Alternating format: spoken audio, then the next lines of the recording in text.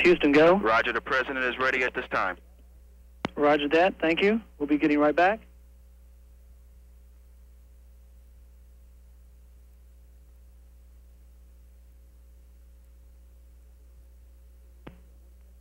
I need a voice check from you. If you'll look at the camera, stand right in front of the camera and give me a voice check for sync.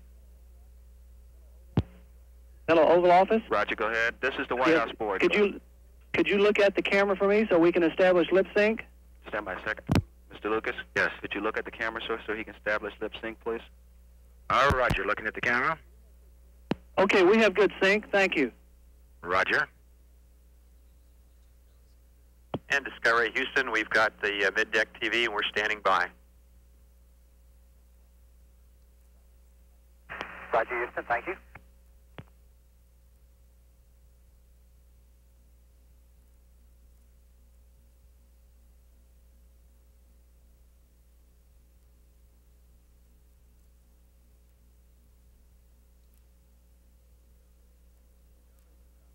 Discovery, this is the Oval Office. Do you copy, over?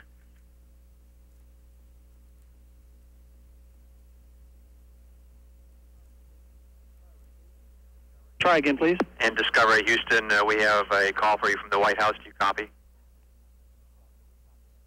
Roger, we copy and already. Discovery, this is the Oval Office. How copy, over? Oval Office, we read you loud and clear. Discovery, Oval Office, that's a Roger. Stand by for the President. Commander Bobco? Commander Bobco? Greetings, Good morning, Mr. President. Thank you. I thought maybe I might have missed you. Well, listen, we know you've had some frustrations up there, but overall I think we can all be proud of the fourth mission of the Discovery and all that you've accomplished. We've been watching down here, and I mean all of America, and I want you to know that we're rooting for you all. We saw a lot of human ingenuity at work, making the fly swatter-like tool, and as we watched Jeff Hoffman and Dave Griggs install it on the Discovery's arm, we had to acknowledge that was great work, and we're calling all of you up there now the SWAT team. I want to congratulate astronauts Bobco and Williams on the maneuvers you've been putting the shuttle through. This is the 16th shuttle to go up, and we're learning more about its versatility every trip. I've seen you playing,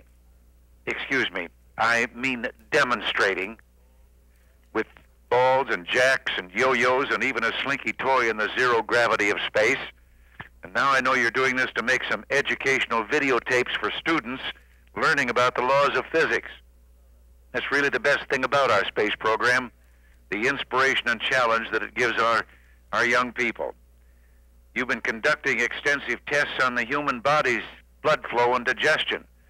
And I want to ask astronaut physician Ray Seddon, how are these tests working out?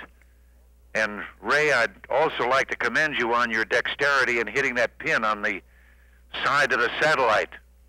If you don't mind, I can think of a job on a ranch in California that you might be interested in. But Senator Garn, I know that you're taking part in the health experiments, and Jake, how are you doing?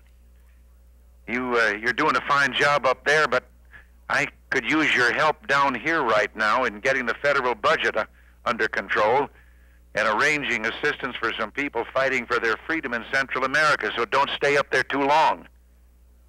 You know, Jake, maybe in around... Well, Mr. President, I'm doing just great. I've missed you, but I'll be back on Tuesday. I'm well aware of the vote on the Nicaraguan aid on Tuesday night, and I'll be voting just the way you'd like me to when I get back. Well, God bless you. And you know, Jake, maybe in around 4 years or so, you could use your influence with NASA to get a certain retired politician a ride on the space shuttle. Well, I just want all of you to know how proud we are of you. Good luck, and God be with all of you. Anyone up there want to... Thank you very much, Mr. President. We certainly enjoy being here, and I'm sure you realize that we're just the people in space who are the working edge of the great team that's on the ground supporting us. Thanks again. a great team up there, and we're all very proud of you. God bless you.